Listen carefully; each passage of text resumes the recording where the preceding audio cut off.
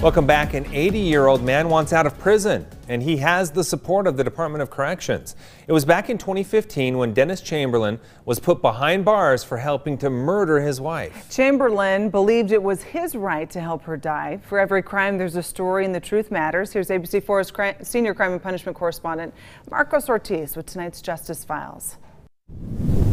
Dennis Chamberlain turned 80 years old this summer. He's serving 3 years and up to life in prison for his involvement in the death of his wife. Now the Department of Corrections wants an early release because of his health and age, but the Board of Pardons needs to sign off on it.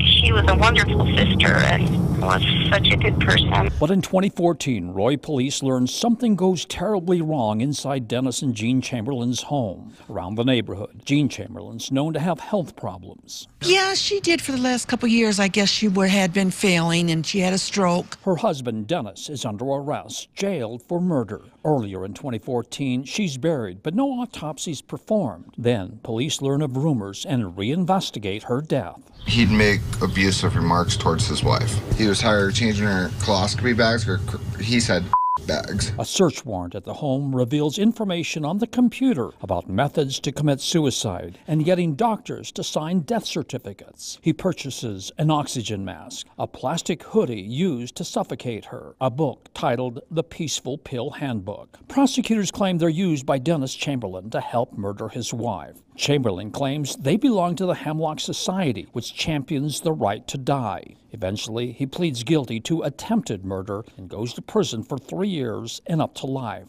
But after serving 5 years, the Department of Corrections applies for a so-called compassionate release, citing his health and low risk to reoffend. Chamberlain is now 80 years old when he recently appears before the Board of Pardons.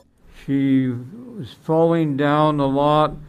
If I had it to do differently, I probably would have put her in a nursing home for more ongoing care. But he didn't. Tomorrow night, in his own words, Chamberlain claims this was an assisted suicide and how his family is still torn apart. For the Justice Files, Marcos Ortiz, ABC4 News.